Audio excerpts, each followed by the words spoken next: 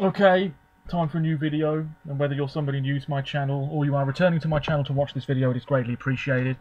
As always, I'm filming this video in one go, so if I stumble over my words moving forwards, apologies about that, and also if the quality of this video is fairly poor as well, if there's any lag, anything like that at all, sadly it cannot be helped, and hopefully it is not too much of an issue for you.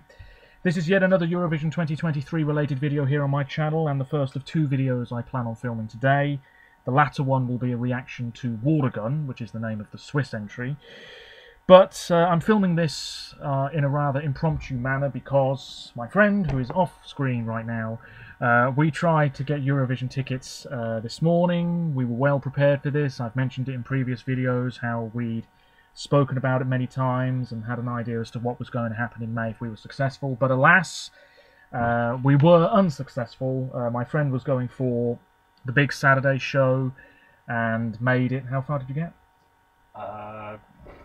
Was it even two-thirds? About a third of the way through before a message came up saying they were sold out, and I tried to go for the earlier Saturday show, and I'm actually on the screen now on Ticketmaster trying to get seats because I made it all the way through to the end of the queue, but alas, it says that the tickets pretty much aren't available, which is a real shame because they were within budget, and it's now an hour and a half since they went on sale, so to get this far is something. But alas, I think the dream is over, and I know a lot of people wanted me to be successful, and I mentioned how I might even try and do a vlog while I'm up there.